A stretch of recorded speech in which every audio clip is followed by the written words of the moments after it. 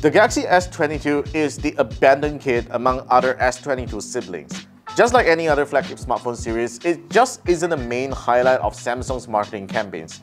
There's less talkability about it, and yeah, pretty much everyone thinks it's a boring phone with just under-the-hood upgrades. But after using it for a few weeks alongside the S22 Ultra, I'm giving it more love and decided to do this video to tell you why you should give it a chance. And there's also one main reason for this, which is its size.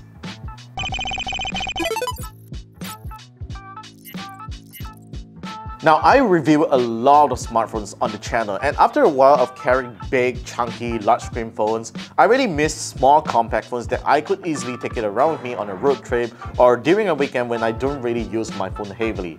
The Galaxy S22 has the great compact form factor, power, and cameras that I need.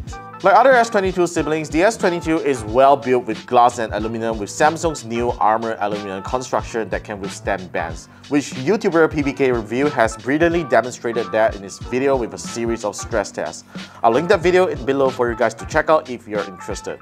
So the display here is a really bright and colorful dynamic Super AMOLED 2X panel that measures 6.1 inches diagonally and refreshes at 120Hz.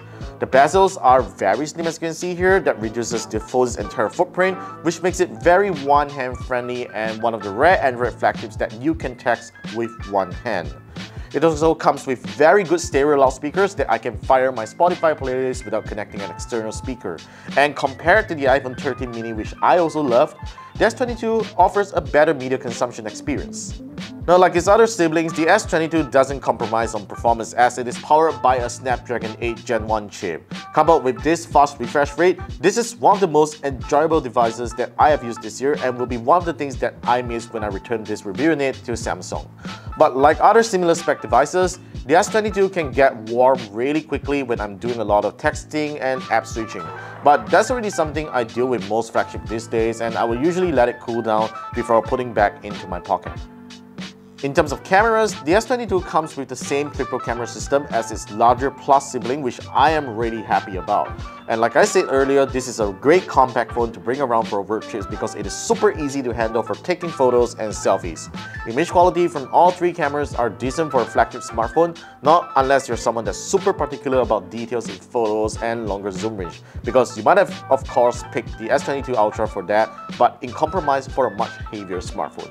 In terms of video recording quality, the Galaxy S22's triple camera system delivered great video quality on all of its three cameras, with the main camera sensor being able to take up to 8K resolution at 24 frames, but that's something that you would rarely use because that's a really cinematic kind of frame rate that you would rarely use, and most of the time you would be doing 4K at 30 or 60 frames, and it is supported on both the ultra-wide and telephoto lens.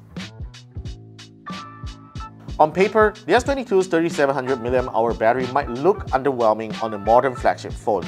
Sure enough, it will not get you through the day if you're pushing it and using the camera a lot, but in my tests, one full charge will most definitely last a day with a moderate 3-hour screen on time, and I'm usually left with around 25% when I end my day. Though one thing that the S22 falls behind its Plus sibling is its slower 25 watts charging speed, which I can still live with, but really, Samsung should really start learning from Xiaomi and Oppo on including faster charging on their phones.